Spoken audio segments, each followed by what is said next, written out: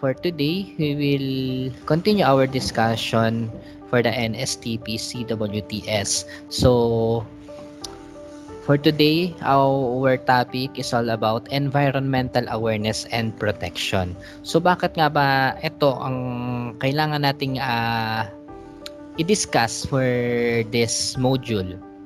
So, again, going back with the definition of CWTS or CWTS, ang purpose natin for this is for the betterment of the society. So, by discussing this, alam din natin kung paano tayo mas makaka-contribute for the betterment of the community and for the betterment of the society. Okay? So, at the end of this module, or at the end of the lesson, you must be able to first learn the importance of environmental protection, have awareness on the factors that affect climate change, and give ways to conserve the available resources. So this is all about the environment, okay? So, sige, simulan natin. So, environmental education. Ano ba itong environmental education na ito? So, it refers to organized efforts to teach about how natural environment function and particularly how human beings can manage their behavior and ecosystems in order to live sustainably. It is a learning process that increases people's knowledge and awareness about the environment and associated challenges, develops the necessary skills and expertise to address the challenges, and fosters attitudes, motivation, and commitments to make informed decisions and take responsible actions. So, basically, when we say environmental environmental education, ayan, this is the process of kung paano ba natin matuturuan ng mga tao on how we will protect the environment. Paano ba natin ituturo sa kanila or paano natin mapaparealize sa kanila or paano natin ma-raise yung awareness nila in regards with the environment. So maraming mga nakakandak ngayon ng mga activities na to raise environmental awareness. And bakit nga ba kailangan ng environmental awareness? So, kailangan natin itong environmental awareness so that we are aware sa mga nangyayari and its effect. Okay? Kung hindi tayo aware, lalo na sa mga ginagawa natin na may malaking effect pagdating sa environment, nagkakaroon ng epekto sa atin yon. Okay? Lalo na tayo, dependent din tayo sa environment natin. So, now, we have these related laws in promoting environmental education. So, marami ng mga batas ngayon na naipasa na merong kinalaman sa pag-protect sa environment, okay? So, isa-isahin natin yung ilan sa mga batas na iyon. So, una, ayan, the Republic Act number 9512, which is known as the National Environmental Awareness and Education Act of 2008.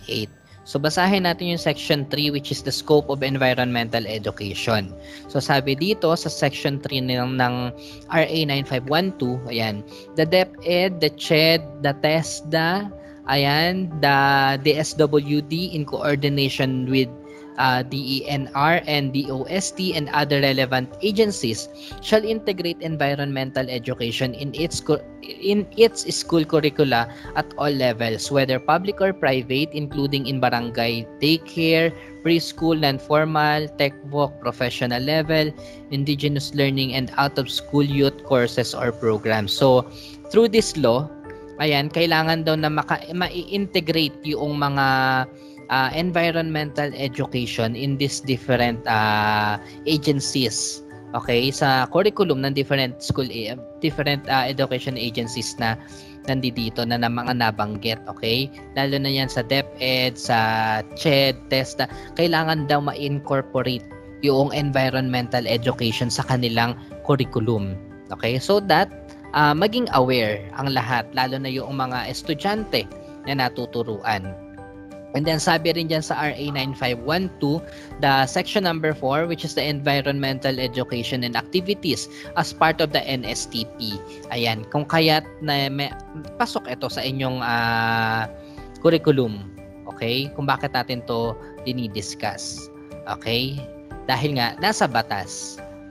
And then, sabi rin dyan sa RA number 9512, yan, under Section 5, the Declaration of Environmental Awareness Month.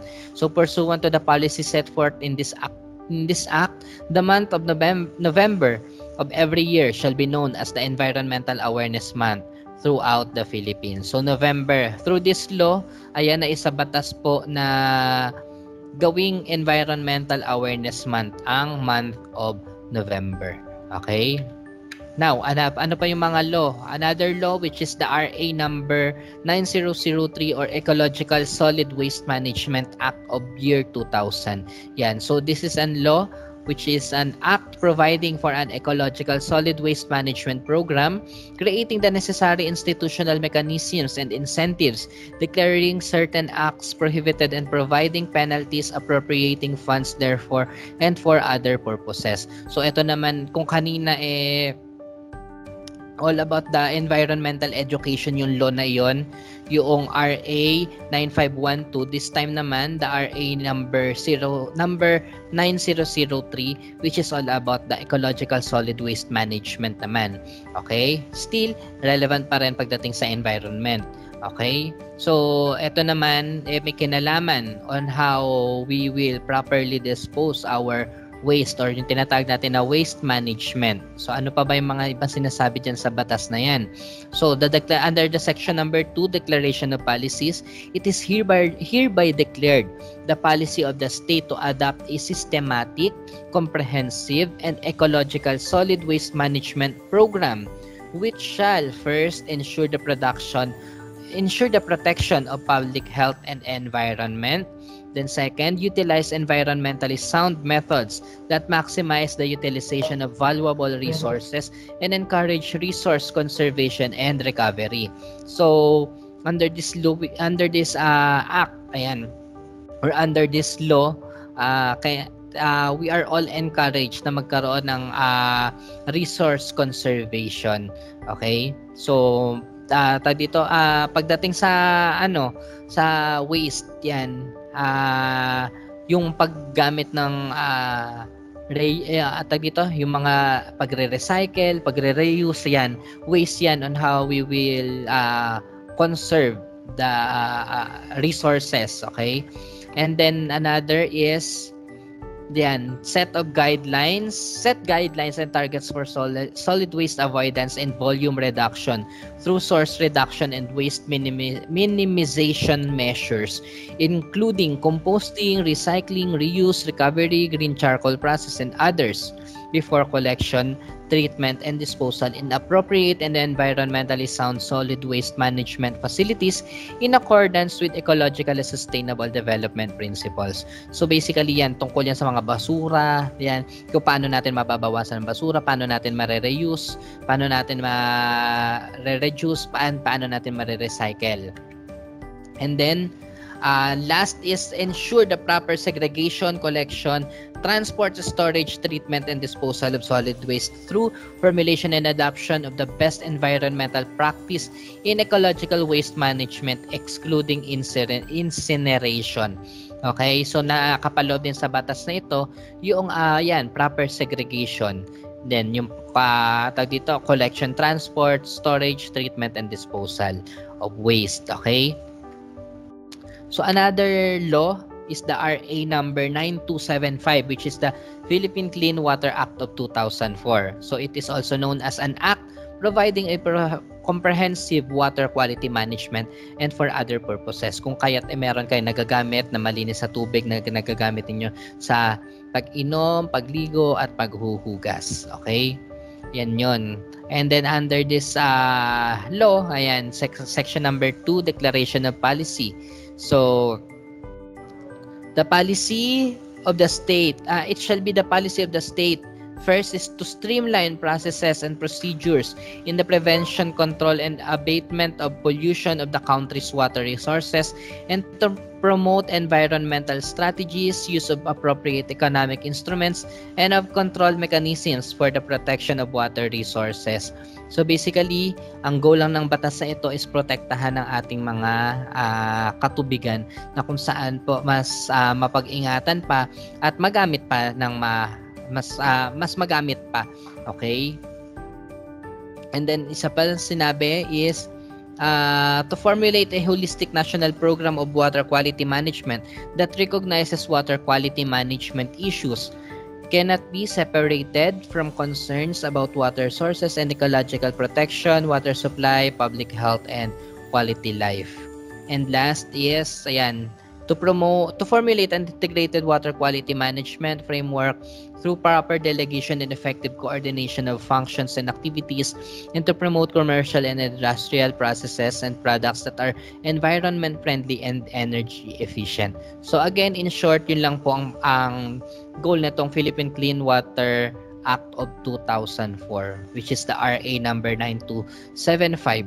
Ang protektahan lang ang ating mga katubigan, as simple as that. And then another law, RA number 8749, which is the Clean Air Act of 1999, an act providing for a comprehensive air pollution control policy and for other purposes. So ito namang law na ito, ang kinokontrol naman niya is yung pagbawas sa pollution pagdating sa air pollution. Okay? Imagine, meron pang batas para sa ganon. So ano-ano nga ba yan? So under the declaration of policies, it shall be the policy of the state to first formulate a holistic national program of air pollution management that shall be implemented by the government through proper delegation and effective coordination of functions and activities, encourage cooperation and self-regulation among citizens and industries through application of market-based instruments, and focus primarily on pollution prevention rather than on control, and provide for a comprehensive management program for air pollution. And then, kung hindi ako nagkakamali, nakapaloob din dito sa batas na ito yung kung bakit meron tayong batas na tawag dito, yung no smoke belching, yung mga emission testing, lahat ng mga lahat ng mga may kinalaman pagdating sa pag-control sa air pollution dito po nakapaloob, no? And then another law is the RA number 9147, which is the Wildlife Resources Conservation and Protection Act, wherein an act for the conservation and protection of wildlife resources and their habitats, appropriating funds therefore and for other purposes. Ito namang RA number 9147 may kinalaman naman sa pag-protect sa ating mga kagubatan na kung saan nandoon ang ating mga wildlife resources and their habitats. Okay? Declaration of policies niyan, sabi naman is to conserve and protect wildlife species and their habitats, to promote ecological balance and enhance biological diversity, and to regulate the collection and trade of wildlife.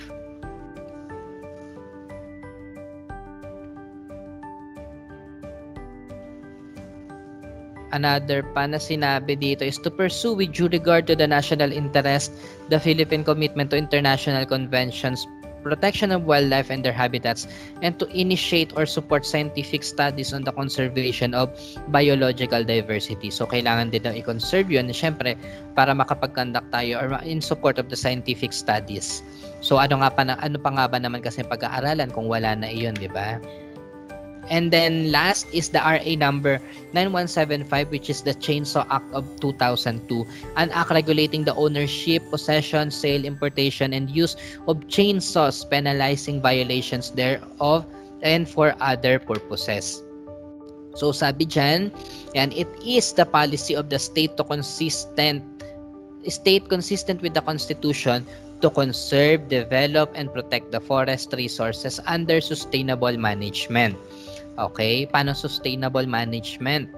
Yung sinasabi dyan. So at least kahit papano na papakinabangan natin, despite na ganun, kailangan na may maintain pa rin natin yung mga kagubatan natin.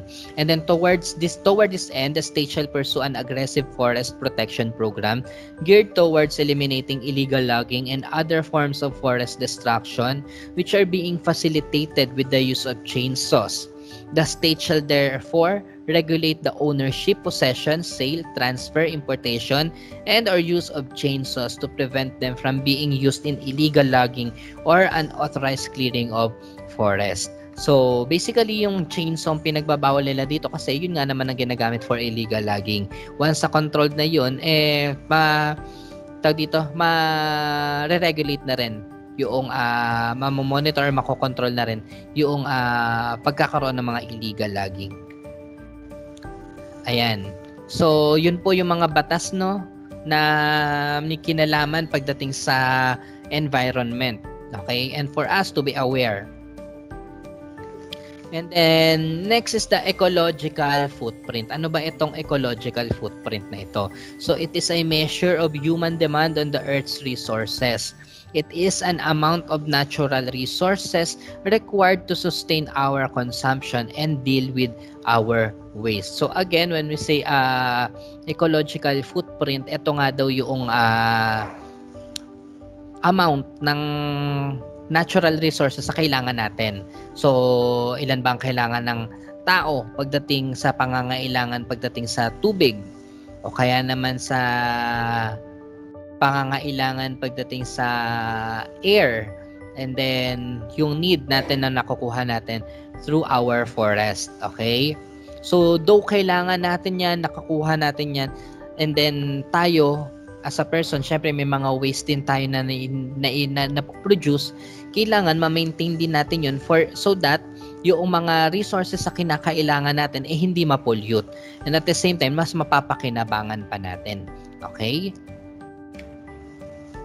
And then sustainable development. So development that meets the needs of the present without compromising the ability of future generations to meet their own needs. So anong ibig sabihin nun? When we say sustainable development, ayan daw yung pag-meet ng mga resources, available resources sa needs natin, or pagbibigay sa atin ng mga kinakailangan natin na kung saan hindi nako-compromise yung magiging needs pa ng future generation. So just like in the sa needs natin pagdating sa hangin, ayan. So lahat tayo kailangan natin ng malinis na hangin, 'di ba? Ayan. So ngayon, hindi naman na ganun kalinis ang hangin sa environment natin, most especially dito sa Metro Manila, di ba? Ayan. So, para mas mapanatili pa natin yon at hindi na madagdagan pa yung pollution, syempre, we as a person, alam dapat natin yung mga bagay na kailangan nating iwasan, lalo na kung alam natin nakaka-pollute yan pagdating sa hangin.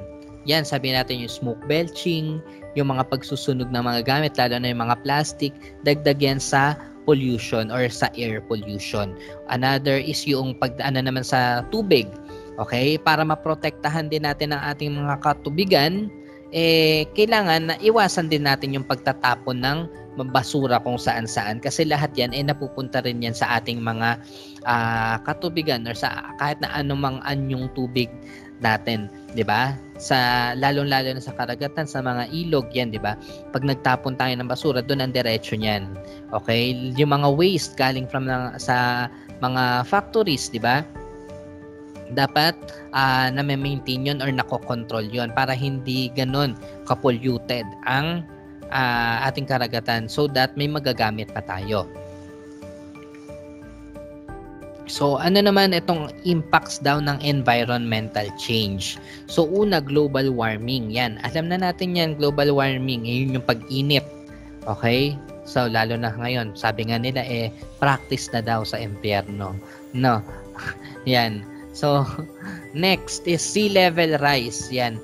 So, sa sea level rise naman, ito naman, dahil nga sa global warming, yung mga yellow o yung mga iceberg sa may bandang North Pole yan natutunaw na nagkokos para tumaas yung tubig. So last time may nakita ako sa Facebook na sabi yung isang part nga daw noong parang iceberg yun parang humiwalay na at matutunaw na nga na kung saan ito nga ay magkakos nga daw ng pagtaas ng tubig sa dagat.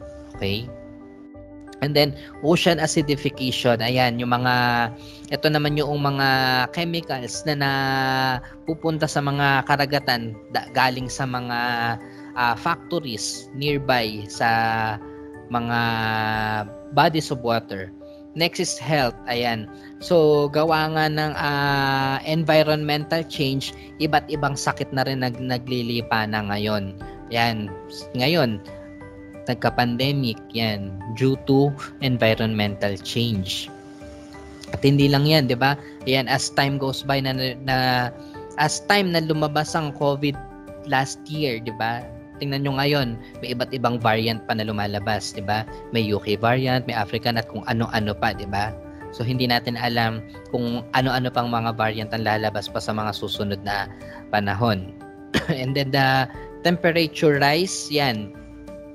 Pansin naman ninyo, 'di ba, pag tag-araw, ay Diyos ko, grabe kainit, ibang init na talaga, para na talaga tayong pinapractice sa impyerno, na sobrang init. And then next is the extreme weather event, deforestation, ecosystem strain, and then loss of biodiversity. Yan. So again, ilan lang po yan sa mga epekto ng environmental change. Okay? Na kung saan, with that, nararamdaman din natin yung mga nagiging epekto niyan sa atin. And then, the reduce, reuse, and recycle. So, in order to minimize the impact of waste products on the environment, there are actions that we can take by reducing what we use, reducing products, and recycling waste. So para nga daw malesen natin yon, we have to reduce, reuse, and recycle. So if you can see in the graph, yan yung tinatawag natin na waste hierarchy activity or yung waste hierarchy na kung saan by level siya from the least preferred environmental option to preferred environmental option. So ang pinaka least the preferred environmental option is yung disposal. As much as possible, wag tayong mag-dispose. Instead, pwede tayo dyan na mag-recycle, mag-reduce, and then mag-reuse. So pinaka preferred nga na environmental option is to reduce. Okay?